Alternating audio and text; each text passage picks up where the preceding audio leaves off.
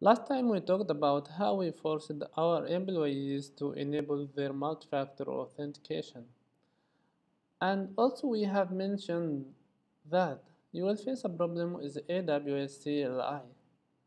Today I'm gonna talk about what is the problem and how can we use AWS CLI with forced MFA, and at the end of this video I'll tell you how have we automated it. My name is Zidan and this is Daily Time. So what is the problem? The problem is you will not able to use the normal credentials. You will have to generate a temporary credentials if you want to use AWS CLI. And this temporary credential will not stay for a long time. Let me show you what do I mean. I logged into AWS console. Now I will go to my security credential and I will create new access key. Create access key, and this is my normal credential. Now let's try it out and see if it does work or not.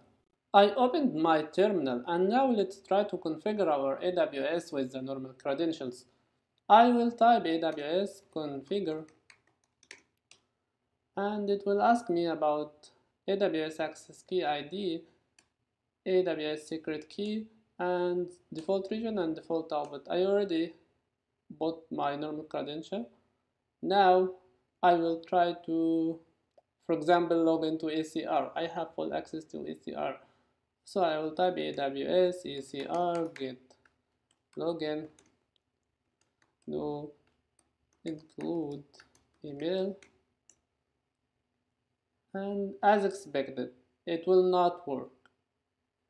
How can we use AWS CLI with forced MFA though, if the normal credentials don't work? The answer for that is simple. We need to get our temporary credentials using getSessionToken API, which take as a parameter session duration, maximum 36 hours, serial number, and that is your MFA device serial number, and token code, which is the 6 digits from your application. For my case, it's from Google Authenticator. And the command line will be like the following: AWS STS get session token, and you set session duration, serial number, token code. The output for that will be your temporary credentials, access key ID, secret access key, session token, as well as expiration date. And to use that, you need to export them in your current terminal session. Export AWS access key ID, export AWS secret access key, export AWS session token. Let me show you how to use them.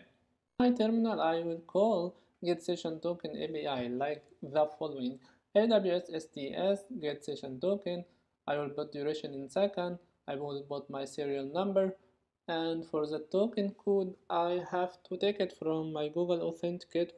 So I will put it. Let me find it. Okay, 314556. I expect to see my temporary credentials and it's here. Now we need to export that. Let me export them. I will export AWS access key ID. I will take it, copy, export AWS secret access key. I will take it, copy from here, and export AWS session token.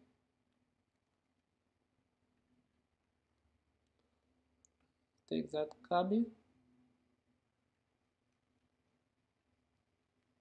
Now let's log into ACR again.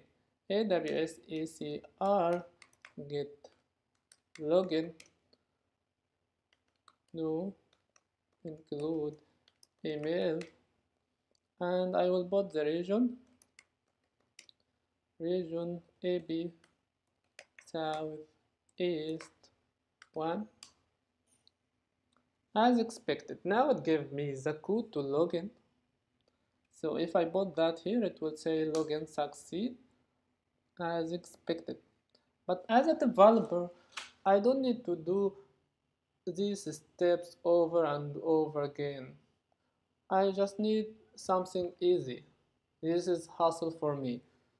So what we did, we automated that. Let me show you how we did it. What I did, I wrote a script to automate all these steps.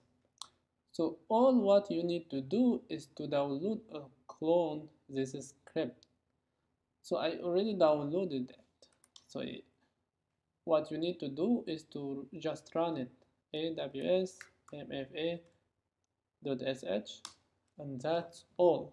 It will ask me only about the 6 digits. I will put them 822930, and everything will be fine. Now if I want to log into ACR, I will type this command AWS ACR get login to include email. I'll give it a region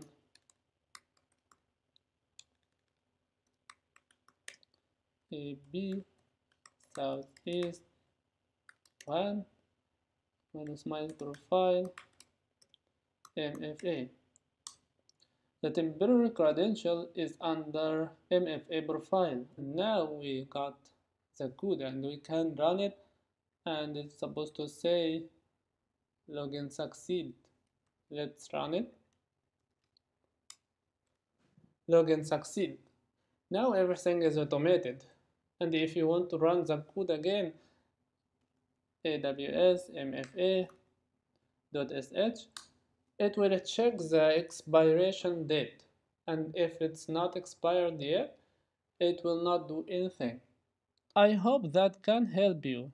And if you like this video, please share it with your friends because I think they will like it too. See you in the next task.